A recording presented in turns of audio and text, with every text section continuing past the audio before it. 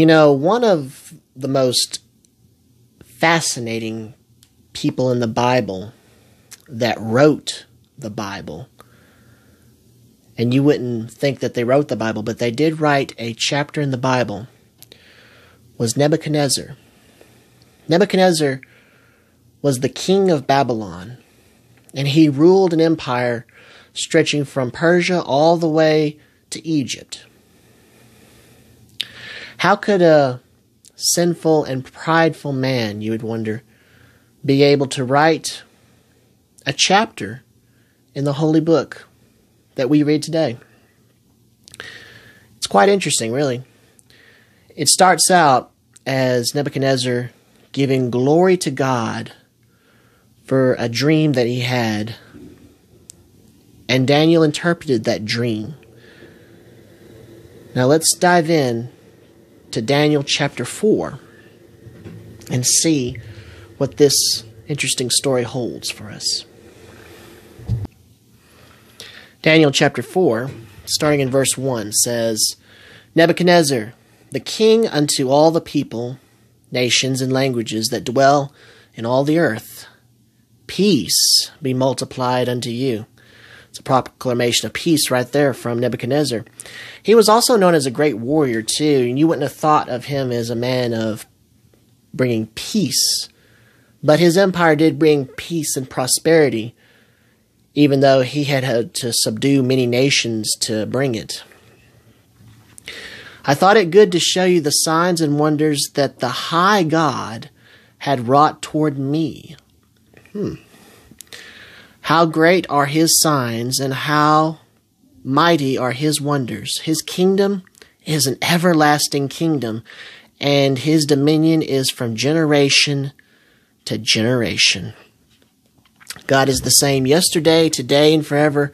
God will not change. God will not be put aside. God will never be forgotten. Nebuchadnezzar acknowledges this, and he gives God high praise. He says, how mighty are his wonders. His kingdom is an everlasting kingdom.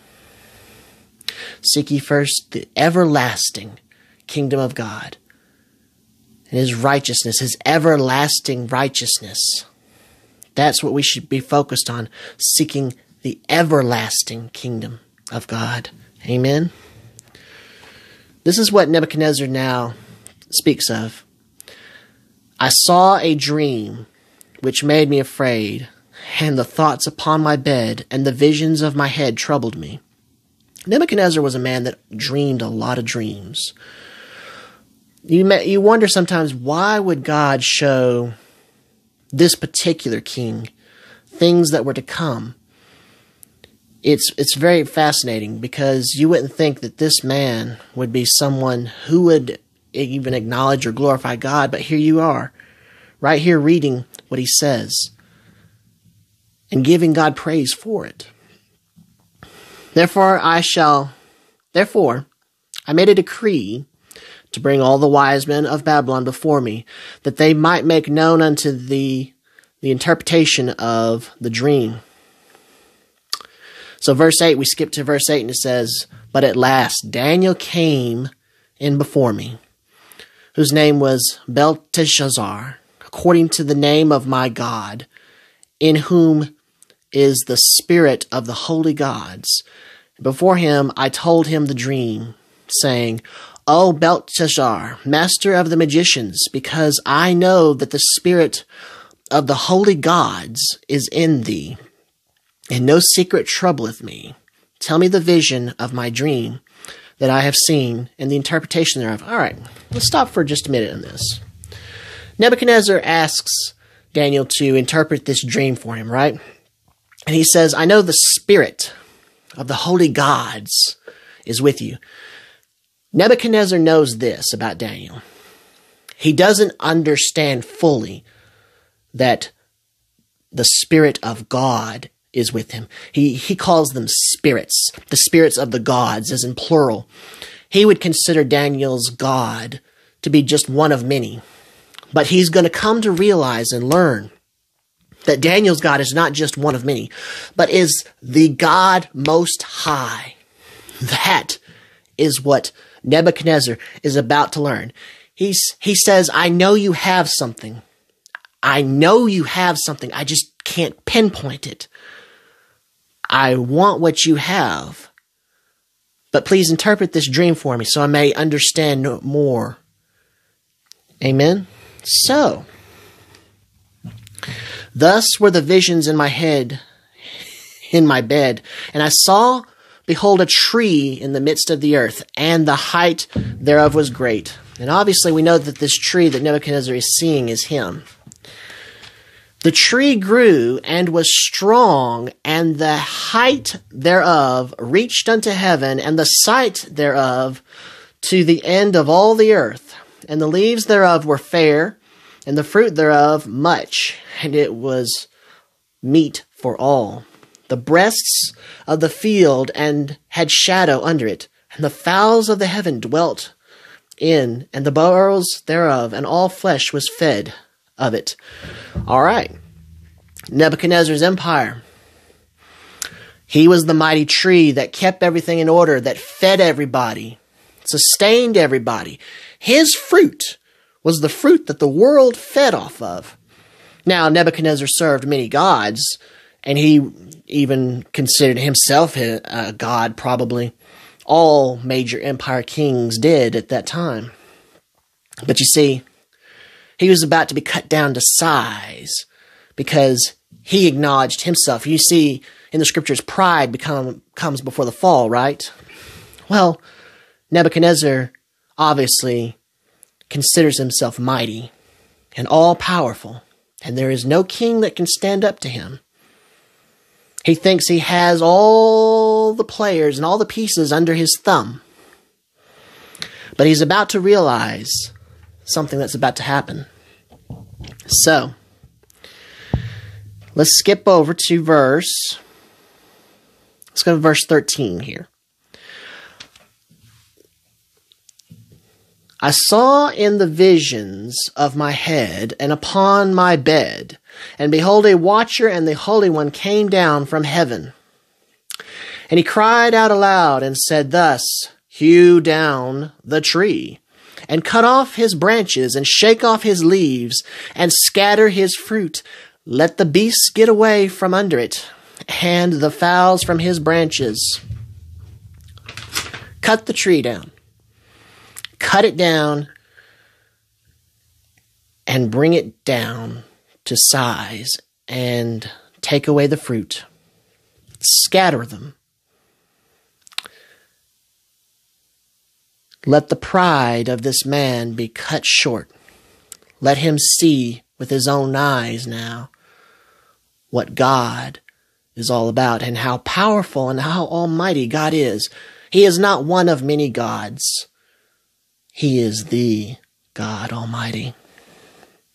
So, verse 15 says this, Nevertheless, leave the stump of his roots in the earth, even with a band of iron and brass in the tender grass of the field, and let it be wet with the dew of heaven, and let his portion be with the beasts of the grass of the earth. Let his heart be changed from man, and let beast heart be given unto him, and let 7 times pass over him. This manner is by the decree of the watchers, and the demand by the word of the holy ones, to the intent that the living may know that the Most High ruleth the kingdom of men, and giveth it to whom he will, setteth up over the basin of men. Remember in the scriptures, God says that he removes kings and he sets up kings. You may not like whoever rules, but no matter what, I am the one who appoints the leader of that time. Whether you love them or hate them, there is a reason that they are in place right now. Whether you want to believe it or not, they are in place and in season for a purpose.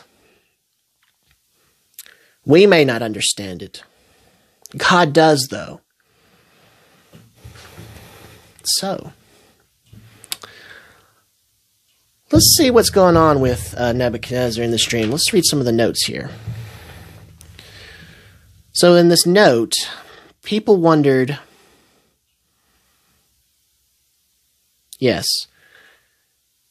In this particular note it says, a year later when the king was boasting in his heart about the great empire he had built, he was stricken with a rare disease, thought to be lycanthropy.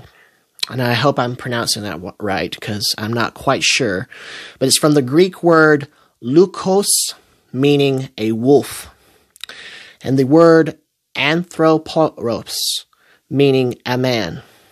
The proud and the arrogant king was turned into a wolf man. And that's very fascinating, because you hear these crazy stories about wolf men. Well, it's very possible that many people today, well, not many people, it's a rare thing, but some people might suffer from it, and you might hear these crazy stories of people howling at the moon or whatever. They're not so crazy. It is true that this stuff has happened. Bigfoot, hey. Some people suffer from things that we don't know, and it's sad, really, because they don't know that God can heal them. But in Nebuchadnezzar's case, he was very blessed to have a company of people around him to protect him, even though he had gone crazy mad. Even because he was still the king. So they did what they could to take care of him, even though he went wild. So, let's read more about this disease. He grew long hair and had fingernails, and ate grass like an ox. After 7 years, his sanity returned, and he gave the Hebrew God all the glory and honor, realizing that God alone controls kingdoms according to decrees he makes in vision. See, when this happened, after we're jumping ahead a little bit here, but when this happened, Nebuchadnezzar was obviously in pride. He obviously didn't know the Psalms in David, where it says, Psalm 1, blessed is the man that walketh not in the counsel of the ungodly, nor standeth in the way of sinners, nor sitteth in the seat of the scornful. But his delight is in the law of the Lord, and his law doth he meditate day and night. He shall be like a tree planted by the rivers of water, that bringeth forth his fruit. And in his season his leaf also shall not wither, and whatsoever he doeth shall prosper. The ungodly not so, but are like the chaff which the wind driveth away. Therefore the ungodly shall not stand in the judgment, nor sinners in the congregation of the righteous. For the Lord knoweth the way of the righteous, but the way of the ungodly shall perish. Psalm 1. Nebuchadnezzar did not know Psalm 1, obviously, because he was a prideful man that believed in his own self-worth. He believed in his magicians, his gold, his army. He had everything. Nothing could withstand him, right? So we skip on down to where Daniel, let's read here, where Daniel gives him the interpretation, right? Well, in verse 11 it says, the king grew and was Verse 11 says, the tree grew and was strong, and the height thereof reached unto heaven, and the sight thereof to the end of the earth. No, I read that. We're going to skip all that out. Okay. So, let's see. Let's go to verse 20. This is where Daniel reads the interpretation, or tells the interpretation to the king. The tree that thou sawest, which grew and was strong, whose height reached unto heaven, and the sight thereof to all the earth, whose leaves were fair, and the fruit thereof much, and it was in it meat for all, under which the beasts of the field dwelt, and upon whose branches and the fowls of the heaven had their habitation. It is thou, O king. It's you. It's you, Nebuchadnezzar. You're that tree. Thou art grown, and become strong, for thy greatness is grown, and reached unto heaven, and thy dominion to the end of the earth. And whereas the king saw a watcher and a holy one coming down from heaven, and saying, Hew down the tree and destroy it, yet leave the stump of the roots thereof in the earth, even with the band of iron and brass, and tinder of grass of the field. Let it be wet with the dew of heaven, and let his portion be with the beasts of the field, till 7 times pass over him. This interpretation, O king, and this is the decree from the Most High, which is come upon my Lord, the king,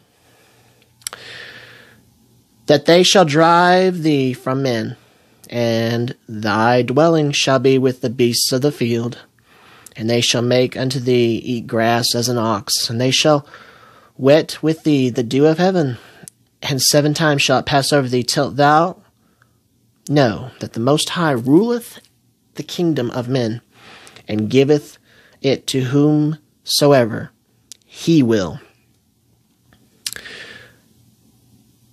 That was the decree right there from the prophet Daniel unto Nebuchadnezzar. Well, at least by this time, Nebuchadnezzar had respect for the prophet's word, because if he had heard this before, he would have probably had Daniel killed. But Daniel had a reputation with Nebuchadnezzar by now, to where Nebuchadnezzar knew that if he said it, it was so, right?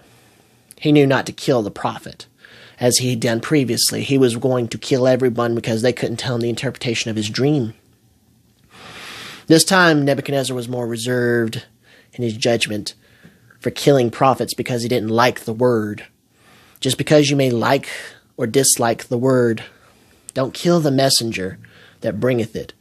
If it's a word from God, pray on it, and if it comes true, and it's like that in the story of Jeremiah. If it's of God, it will happen, right? And if it's not of God, it won't happen. Wait and see, right? Let God's word be true, and every man be a liar.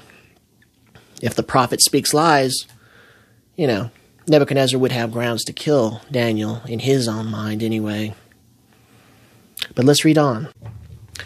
So verse 29 says this: At the end of 12 months, he, Nebuchadnezzar, walked in the palace of the king of Babylon. And the king spake and said, Is not this great Babylon that I have built for the house of the kingdom by the might of my power and for the honor of my majesty? While the word was in the king's mouth, there fell a voice from heaven saying, O King Nebuchadnezzar, to thee it is spoken, the kingdom is departed from thee. Verse 33 says, In the same hour was the thing fulfilled upon Nebuchadnezzar, and he was driven from men, and did eat grass as an ox, and his body was wet with the dew of heaven, till his hairs were grown like eagle's feathers, and his nails like bird's claws.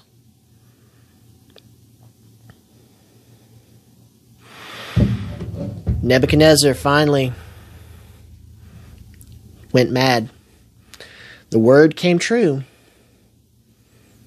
and the prophet's word was so. His kingdom was now ripped away from him. It's a wonder how they had not killed Nebuchadnezzar during this time if he had gone mad. He must have had some people protecting him during that time.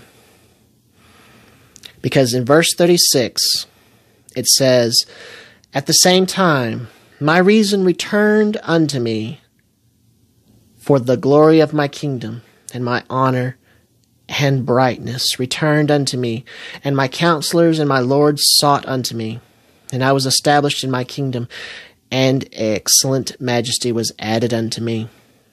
It took 7 years, but finally everything was restored back unto the king. Verse 37 says, Now I, Nebuchadnezzar, praise and extol and honor the King of heaven, all whose words are truth, and his ways judgment. And those that walk in pride, he is able to abase. Nebuchadnezzar understood pride, and then comes the fall if you are prideful. Don't be prideful. You'll go mad with your own vanity and your own glory. You may think you're greater than you may think you're greater than many people, but you're not. We're all human beings, and we're all made equal. But you see, if you exalt yourself even to the point where you think you can do no wrong, that's when you're cut down like a tree and you realize that we all sin and fall short of the glory of God. Nebuchadnezzar was a man who you didn't think would write a chapter in the Bible, but he did. He wrote this himself and gave glory to God, glory to him in the highest. His reason came back to him.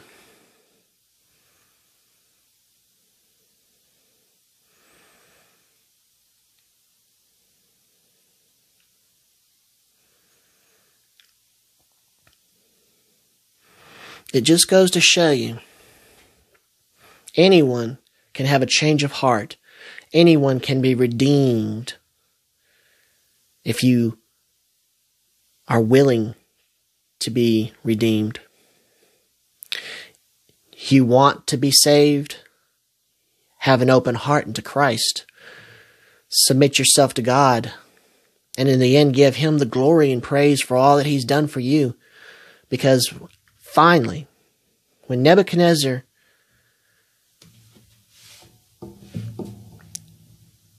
when his sanity came back to him, he knew there was no other gods. Is Nebuchadnezzar in heaven today? Well, that's an interesting question. If I would like to think so, strange as it sounds, but if he was put in the Bible for a reason, and he wrote a chapter in the Bible, and finally at the end of his life, he gives praise and honor to glory unto God. The prideful man learned his lesson.